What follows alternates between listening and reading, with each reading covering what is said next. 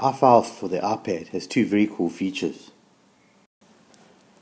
One is you can share your files from your iPad with your Mac, PC or any other device that has a browser.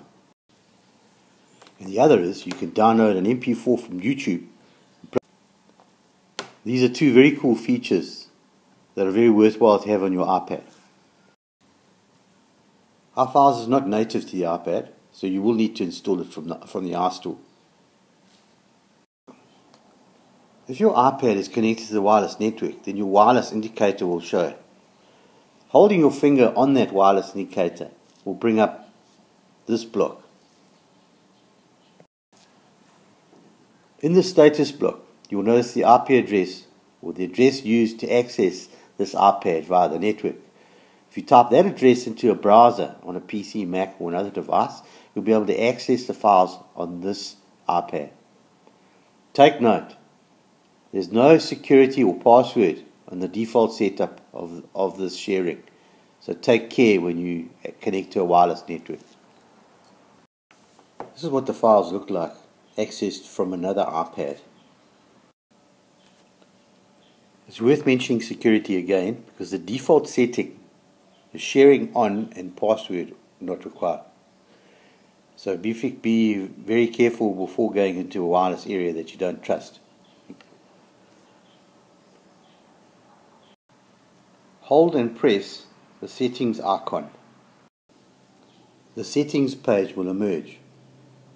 Here you can switch sharing on and off,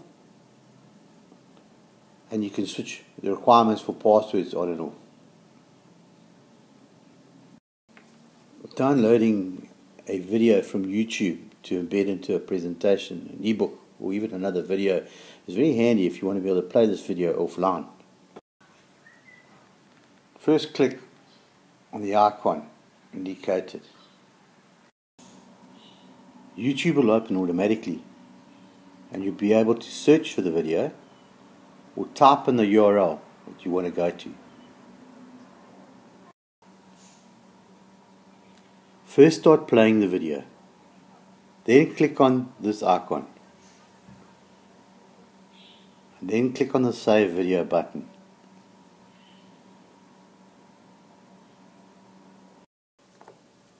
Staying in the same screen, click on this icon.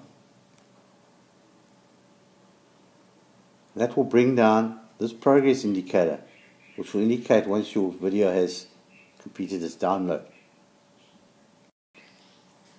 Then click on the Home button to return to iFiles. Once you're back in iFiles and your download is completed, holding your finger down on the downloaded video brings up this option. Here you're able to rename it, upload, share, email, or just move it into another folder. I hope this video was a benefit to you.